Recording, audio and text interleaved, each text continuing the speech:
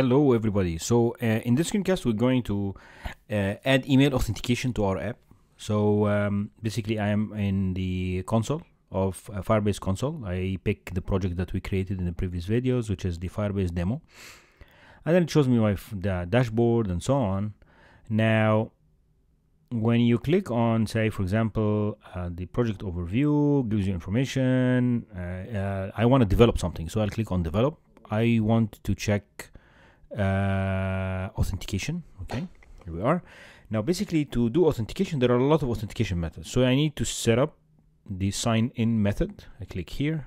There are a lot of sign in methods. By phone you can use Google, you can Google Play Games, the game center, the Facebook authentication, Twitter, GitHub authentication, or you just let people use the app without actually needing to log in, right? So I'm going to pick email authentication. I'm going to click on it. I'll enable email authentication and I'm going to click on save. All right. So basically I have enabled email authentication. Now I want to check to see if I can authenticate using Firebase. So basically I go back to the documentation. So I'll click on Firebase and docs, and basically it's iOS, and I'm looking at authentication. And I'm going to use authentication using password authentication, right? So here it is. So before I do that, I have to make sure that I have the Firebase authentication pod included. So I go back here. I don't have it, so I'll add it. Here it is. I just copied it from here and pasted it here. I'll go back to the project and I'll do Firebase pod install. Oh, I need to close this. Okay. All right, so we are done. Let's go back and open the project again. Here it is. So I opened it. Now it has the Firebase authentication in it. Excellent. So now if we, for example, want to authenticate, let's try to see how do I sign in. So I need to import Firebase, and you can see there is Firebase and Firebase auth. Here it is. So let's do Firebase auth to import Firebase authentication. Now create a new account by passing so I can create the new account using this. So I just pass an email and password and that creates a new account. So how do I do that here? Let's say when I first log in, okay, I will do auth.auth.sign what is it? Sign up or create new user. It's called saying create new user. Excellent. So I go here, create user, and you pass it an email and the password, and it has a callback handler. Excellent. So basically here's the email. Let's say the email is gonna be bob or bsmith@gmail.com, and then or a test, let's say test.com, and then the password, let's say we have a password, just say test 123, and then this is the callback. So this is the auth result, and then this is an error. Perfect.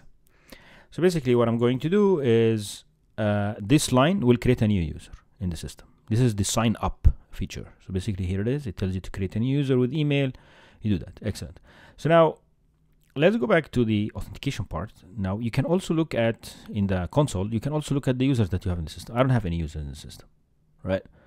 So basically when I create a new user, I'm expecting to see that new user here, right? So actually let's run it. Okay, so I ran the app. I'll bring in this guy here a little bit, and then we'll clean the screen here. So it's trying to execute. Okay, so basically it already ran, no problems yet, right? It did run. When you refresh here, you see that you have created a new user. Excellent. So creating a new user or signing up is just very straightforward. All you have to do is just auth, create new user, and then you go from there. Okay, you can also sign in, meaning when you sign in you can check to see this is how you sign in a new user.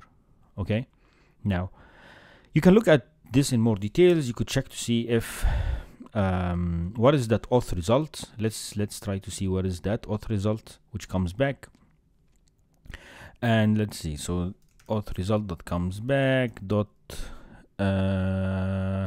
you can check to see what does it return. It gives you the sign in user if it's the case, and you can go and investigate this more further, but I'm more interested in the error. If error is equal to nil, then this means everything is fine, else there's a problem. So basically I'll say print, so basically this means the sign up is successful, is successful, otherwise there is an error, right? So otherwise there is an error, sign up error, and I can get the error from the actual error. I can get it from error dot debug description will tell you actually what is the error. Okay, it will tell you the error that happened. So now basically if I run this app again, it will try to create this user again with this user already exists. Like when you look here, this already exists. It's called bsmithtest.com. It will try to create it again, and then there will be some form of an error that will we will catch. Okay, so we run it again, and here we are. You could say that, see the description, which is the debug description, tells you that the email address is already in use by another account. See, so it gives you we are able to find out what is the error, right? So we can go here. Okay, so that's the error description. We're able to get so basically this is the code, this is the user info and localized description and so on. Okay, so basically we are able to get the error, right? We can also get, there is another way to get the localized description. Gives you so if you run it again, it gives you something similar, but at least it will tell you what's the error, and there is an error code that you can use to tell the users that there's a problem. Okay, so let's keep it with the description. Okay,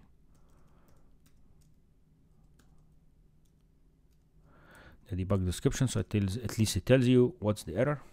Okay, now if we run it again, it will tell you that this user already exists. Okay, all right, you could see here that this email address already exists. Now let's say we change it to asmith, and instead of test123, let's just make the email as test. Run it again, and you will see that there will be another error that will show up. The other error is mainly due to the short password. The password has to be at least 6 characters. It tells you here an error happened. The password has to be at least 6 characters long. So let's do test123 and run it again.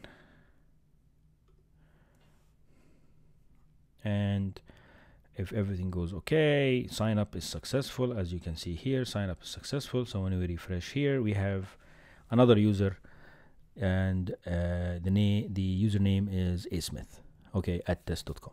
So basically you can see that we signed up a user. The interesting part is that if you sign up a user, this user actually is logged in automatically. So once, if the create user is successful, the user is the actual the user is signed up, okay, or is logged in. Okay, so if you go back here now, how do I check to see if a user is logged in or no? So it's very straightforward. I'll do here auth, so basically say auth.current user. So basically it tells you synchronously gets the cached current user, or null if there is no. So basically if you successfully logged in, this means that there will be a current user, right? If you logged in before, there will be a current user, and that current user will be cached. Now so basically I could do this. I could say if the current user is not equal to nil, right? This means that you are logged in. Okay, so this means that you're already logged in. Okay, that this user is already logged in. Okay, else you're not logged in, right? Okay, so now if it's not equal to nil, this means you're not logged in. Here you are not logged in. And maybe we can do this process. Okay, in that case we will just create a new user just for the sake of experimentation, right? Let's run it again. Basically, because we already successfully created asmith, and you could see that this user is already logged in, because if the create is successful, right? If the create user is successful, then it automatically logs in or caches that user, okay? And that makes that user as logged in, okay? So now we saw how to create a new user, right? Now, how do you log out? Also the same story. So basically here it is, it's called sign out, okay? So basically all you have to do is just sign out like this. So basically, let's say at the beginning of this code, let's sign out a user. So basically to sign out the user, I'll copy this piece of code, I'll put it here, okay? And the Firebase auth is this part. Okay, so basically sign out, and basically you're gonna sign out. Okay, so basically when you come in, we're going to sign out. Run it again.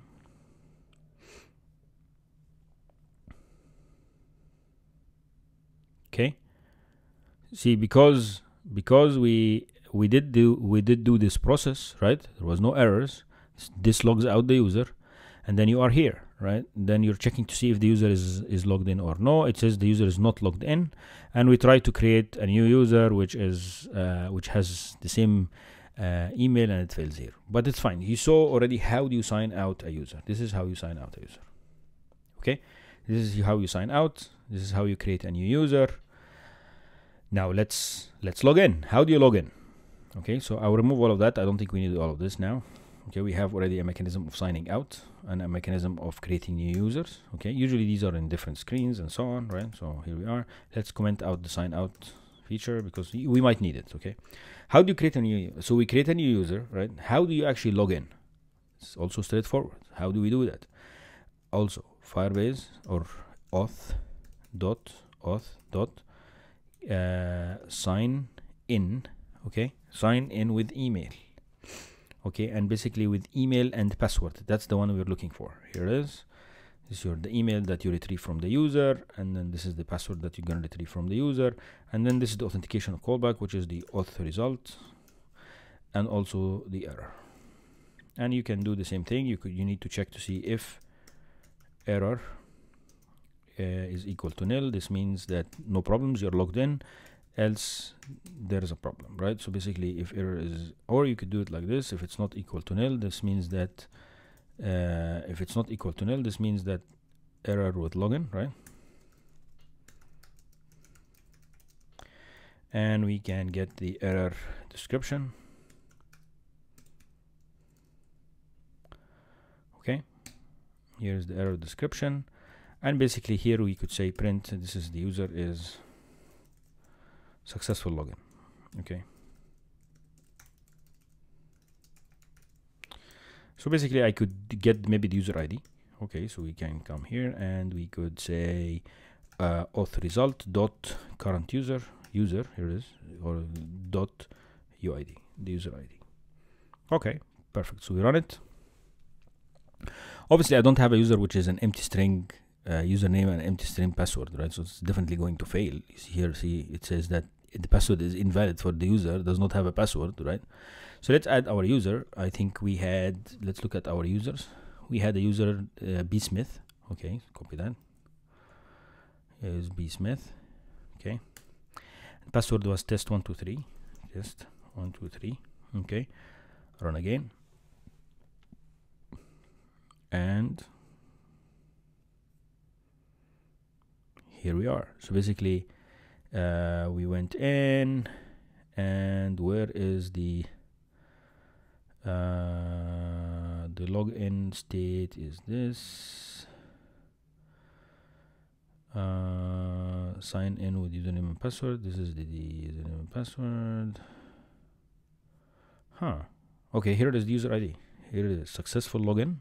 Here it is, successful. The login was successful. So here it is, and this is the user ID. Of course, it's needs to be unwrapped so that you could see the ID, but this is the user ID, DKHEWUG,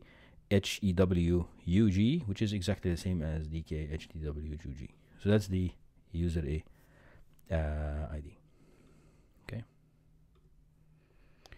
makes sense. So we can see now that we are able to retrieve the user ID, we're able to log in, and so on, right? If the login is not successful, then we'll get an error, the error will not be null, and we will be able to print it.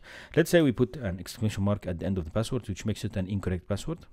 Now when you run it, you will see that it will show you there's an error, and it will tell you that the password is incorrect. Here it is. Password is invalid, or the user does not have a password, blah blah blah. So basically, this is how you log in. Okay. So we saw how to sign up, how to log in, and how to log out. Okay. Now, at any time, if you want to retrieve to find out if the user is logged in or no, all you have to do is do this check: auth.current user. If the current user is equal to nil, this means that you are not logged in. Else, you are logged in. Make sense? So basically, this means you are not logged in, and then here you logged in. And if you are logged in, you can get the current user. You could say let user equal auth.current user, and that gives you the current user. And then you can use the current user to do whatever you want to do, right? Okay. So basically, these blocks that you see here, these are called asynchronous blocks. Like for example, from this to this runs after the response comes back from Firebase. So basically here you are telling Firebase, hey Firebase, I'd like to sign in as this user with this password. There is a message that's going to be our communication through the network that happens. When the response comes back, then this executes. Okay? So it's an asynchronous kind of communication. Okay? We have seen how to sign up, how to sign in, and how to log out. And please let me know if you have any questions.